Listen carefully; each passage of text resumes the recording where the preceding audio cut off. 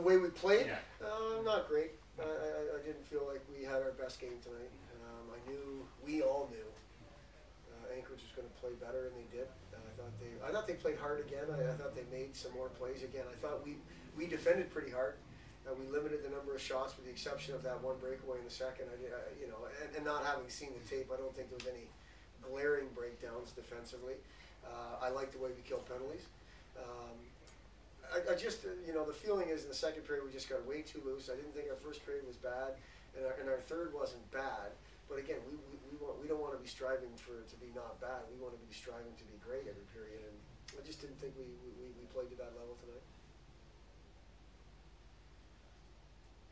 Is it a good sign though that you can win when you're not at your best? I think so. And again, I'm not, by no means am I downplaying the win. It was a win. That's the next I was waiting for the question to come to clarify that we're excited about the win, and we're not ever taking a win for granted. Not what we've been through. We've played well and lost in the past, and tonight we didn't play well and we won. We found a way to win, and I think that's a sign of a good team. I know you've heard it from coaches at all different levels. People say that. For us, it's real. We didn't play at our best. We found a way to win. Good for us. We're happy. We took care of the opportunity that we had today, and we won. I think on the weekend you were 9 or 10 on the penalty kill. What's that say about where you guys are coming so far in the special team? Well, it says that we're doing things with a purpose, and we all seem to be on the same page. And the one we gave up was a 5-on-3, and then that obviously happens.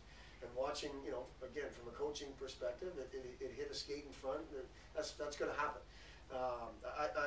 What I liked in particular is I think we had one kill for sure in the third, and then another kill late, at least half I think maybe we drew a penalty with a minute and a half left on it or something like that, or 30 seconds left on it.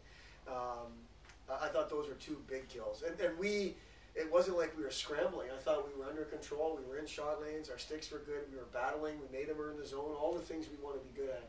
You guys have heard us talk enough about being on the negative side of the special teams, and we're finding a way to be on the positive side of the special teams more often.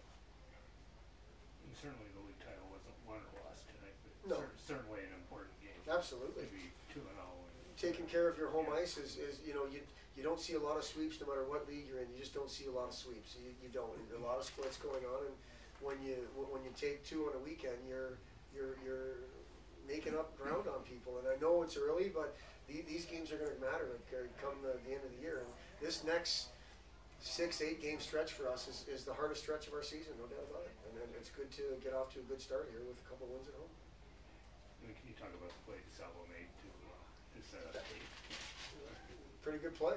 Dan's obviously a skilled hockey player, and watching it on tape, it even looks better because it's basically one guy in a light jersey and 5 green guys watching him, and then here comes Brent Tate, and Danny makes a great pass, and it was a good finish. I mean, it was a big time play. At the time, I didn't think it would be the game winner, but it's nice when the game winning goal is a nice play like that. And obviously, we all know Danny's capable of that. And, it was nice to see it happen. Thomas Scholl wasn't challenged a lot tonight, but when he was, he stood up strong. Yeah, we'll always have things that we can work on with him. I thought a couple times with the puck, whether it be catching it or playing it, he wasn't great, but or just not sharp. But he looked pretty good in there. I mean, he's athletic in there. I thought he was under control. At times at Ohio State, he was a little bit out of control with his athleticism, which is hard to picture that, but that's what it was.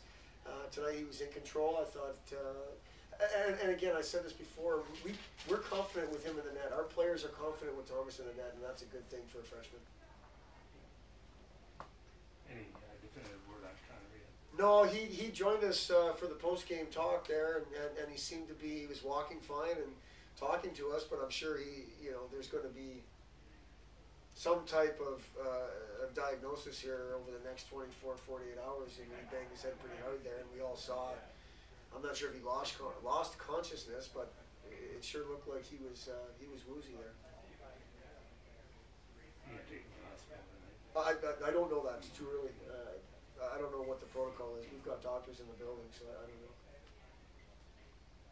That's good. Good, thanks. Thanks a lot.